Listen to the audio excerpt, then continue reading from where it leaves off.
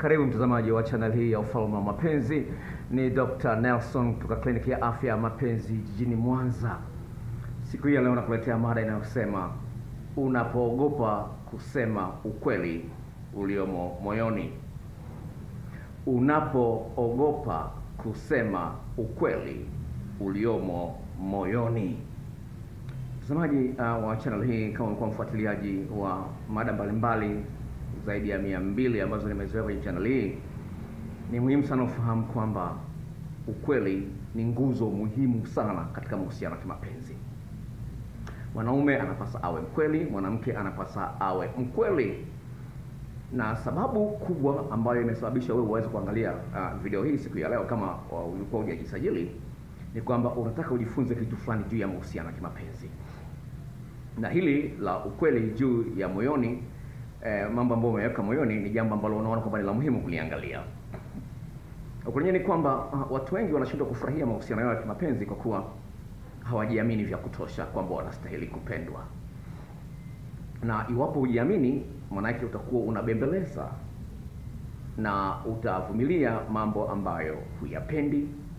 Utafanya vitu kama vile unavipenda lakini huvipendi. Utasema vitu kama vile unaona ni sawa lakini moyoni unaumia.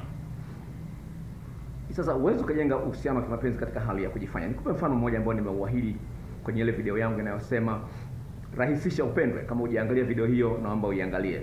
Kuna video moja ambayo nimeiweka inayosema kwamba rahisisha upendwe, itafute kama hujaiangalia, iangalie. Kama vile sawa, inakupa dondoo ambayo imetoka kwenye video, sawa? Kama vile unaamini kwamba mwanaume mwenye pesa ni rahisi sana kupendwa kuliko mwanaume ambaye hana pesa. Kama vile unaamini kwamba mwanamke mwenye sura nzuri na mvuto mkubwa ni rahisi kupendwa kuliko yule mwenye mvuto wa kiwango cha chini, kadhalika kuna urahisi katika kudumisha mahusiano ya kimapenzi na kudumisha furaha kati ya watu wawili ambao wanapendana. Kuna urahisi mkubwa sana iwapo utajifunza umuhimu wa kuzungumza kilicho moyoni. Kwa sababu huyu mtu hawezi akakupenda wewe kwa sababu unajifanya hujakasirika. Huyu mtu hawezi akakupenda wewe kwa sababu unajifanya huna wivu. Huyu mtu hawezi kuendelea kukupenda wewe katika kiwango kile kile kwa sababu unajifanya wewe sio mkali. Pale ambapo unaonyesha uhalisia wako, ndipo unampa nafasi ya mtu kukufahamu ili akupende katika kiwango cha juu zaidi kuliko pale mwanzoni. Sasa kuanzia utoto tunajifunza kuficha hisia zetu. Kuanzia utotoni unaogopa kupigwa, unasema uongo. Unaogopa kupigwa, unajifanya mtakatifu kumbe sio mtakatifu. Ujienda shule, unasema umeenda shule. Mambo mengi kuanzia utotoni tunajifunza kusema uongo, na uongo lengo lake ni kulinda usije ukadhibiwa. Na pale ambapo unashindwa kusema jambo ambalo liko ndani ya moyo wako, unaogopa kwamba hujui mwenzio atareact vipi, atalipokea vipi, na inatisha kidogo. Sasa woga ni kitu ambacho kinapigwa vita. Kwenye Biblia inasema kwamba waoga hawataurithi ufalme wa Mungu. Kitabu cha Ufunuo sura ya 21 mstari wa 8. Ufunuo 21 mstari wa 8 inasema kwamba waoga hawataurithi ufalme wa Mungu. Sasa nataka nikwambie hivi, uwezo ukawa jasiri ghafla, sawa? Uwezo ukawa jasiri ghafla ni kitu ambacho inapaswa uanze taratibu. Kama vile unavyokuwa unafunua kitu taratibu, lazima uanze kujifunua nafsi yako kama ilivyo, bila kujali utahukumiwaje, utasemaje, utaelewekaje. Sasa uwezo kaanza ghafla tukao ni mtu wa kusema ukweli, akikuuzi unasema, akikuboa na unasema, na uwezo kaanza ghafla. Ni kitu ambacho la kwanza ufahamu ni kitu muhimu. Na kwa sababu ni kitu muhimu, utapaswa ukipe kipaumbele. Sasa napenda nikwambie kwamba ili uweze kutoa kipaumbele kwa mambo muhimu, lazima ufahamu kwamba yana faida.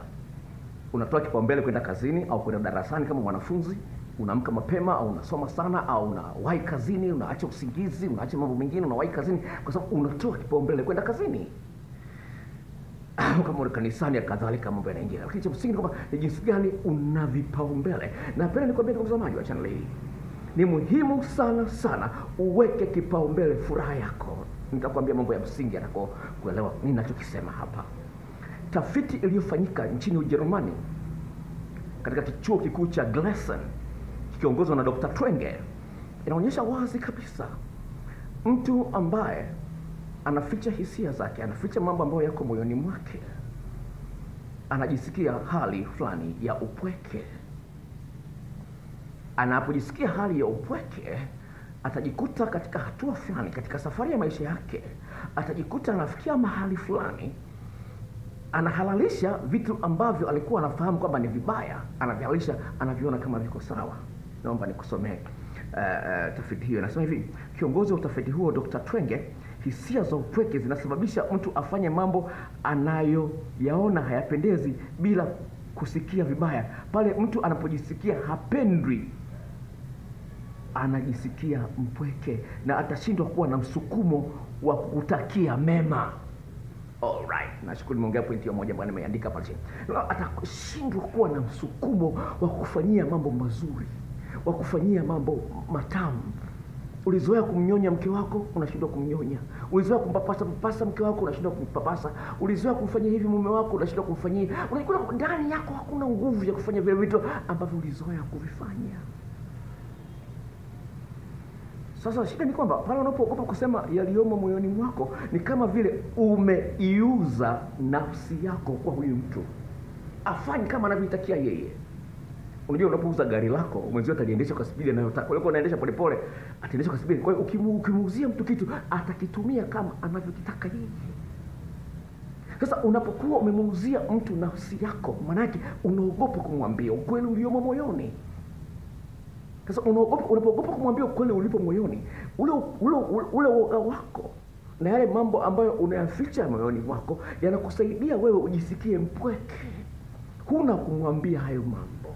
Sawa, utamtafuta Dr. Nelson, lakini bado Dr. Nelson hawezi akajaza sehemu ambayo mpenzi wako alipaswa aijaze. Mimi nitakusaidia tu tengeneza mazingira jinsi gani mpenzi wako aijaze nafasi hiyo, lakini mimi siwezi kujaza nafasi hiyo. Kwa hiyo pale unapokuwa una jambo la siri ndani yako, unajifanya unakuwa mpweke. Ni sawa sawa na nini?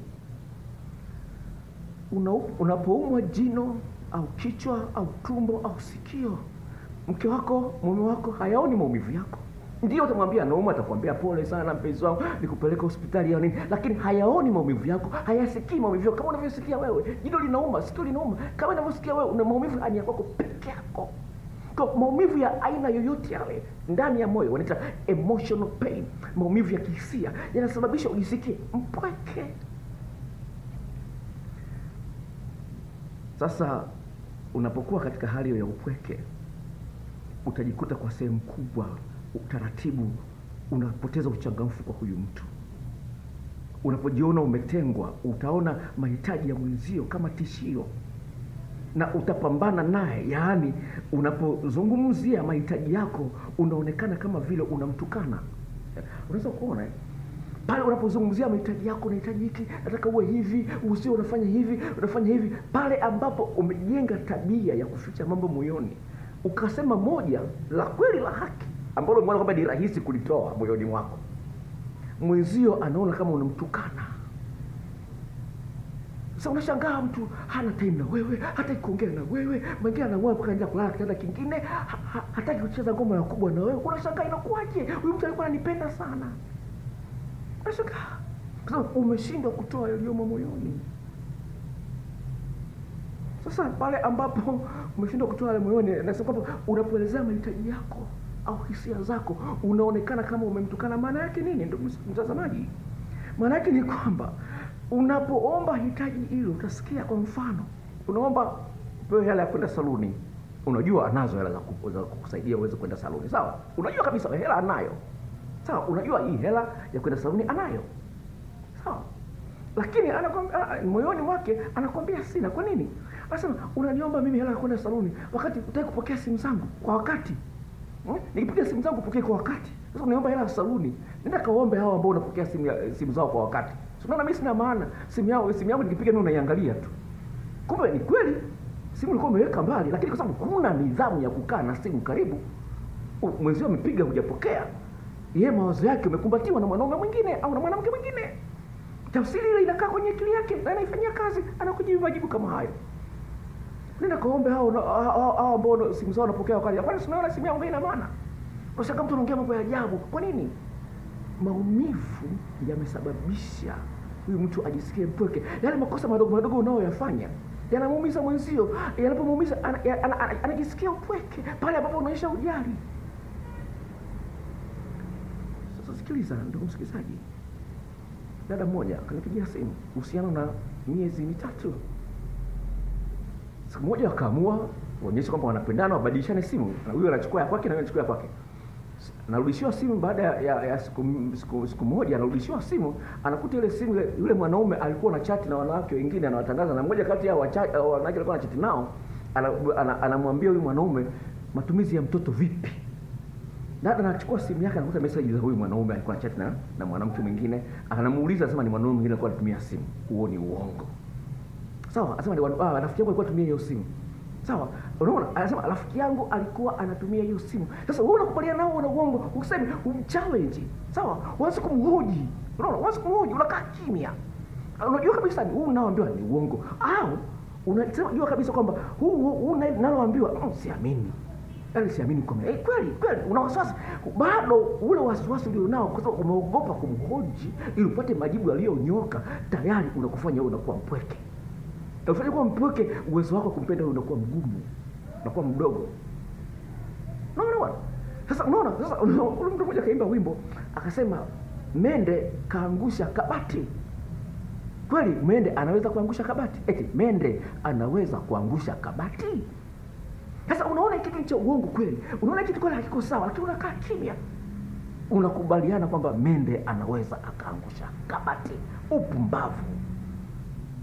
Ni muhimu sana ujifunze kusema kweli iliyomo moyoni. Soma Zaburi ya 51. Utasoma Zaburi ya 51 mstari wa 5. Mungu anasema anapendezwa na kweli iliyomo moyoni. Zaburi ya 51 mstari wa 5 utakutana na maneno kama mstari wa 5 mstari wa 3. Kwa hiyo ni muhimu sana ujifunze kusema ukweli uliomo moyoni. La sivyo unakuwa umeuza nafsi yako, utaendeshwa kama mtu anavyotaka yeye. Utakuwa unaburuzwa kama yeye anavyotaka. Utaishi maisha ya maumivu, utakosa usingizi, utashindwa kula. Mambo yataendelea kuwa mabaya siku zote. Tafuta mtu ambaye anakupenda, anakuthamini, kiasi ambacho atasema maneno kama haya. Naomba usikilize. Yameandikwa kwa Kiingereza lakini nitayatafsiri. Anasema, I don't care how far you are from me, how long it has been since we had talked. I don't care how mad I got at you or how mad you have been at me. You are still what matter most to me. I'm not going to give up on you. Anasema haijalishi uko mbali kiasi gani, au imepita muda gani hatujaongea mimi na wewe. Haijalishi lini nilikuwa nimekasirika nikaongea mambo ya kijinga. Haijalishi lini wewe ulikasirika ukaongea mambo ya kijinga kwangu ukaniumiza. Lakini napenda kukwambia hivi, wewe ni mtu muhimu sana kwangu na sitakata tamaa kuendelea kukupenda wewe. Unahitaji mtu wa namna hiyo, huyu ambaye yuko tayari kuambia ukweli.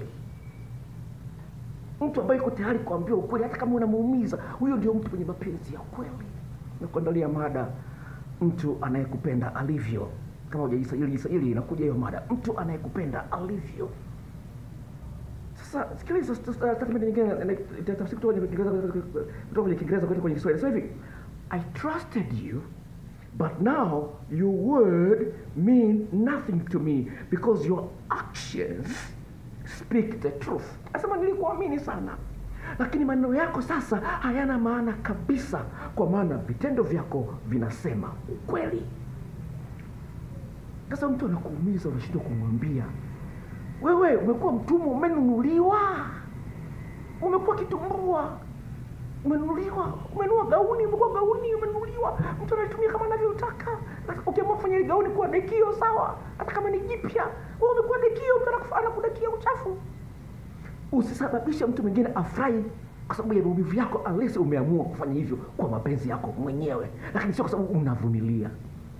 Unapaswa uishi maisha ya furaha na amani, kwa maana imeandikwa, ufalme wa Mungu sio kula na kunywa, bali ni furaha na amani na haki katika Roho Mtakatifu. Warumi 14:17.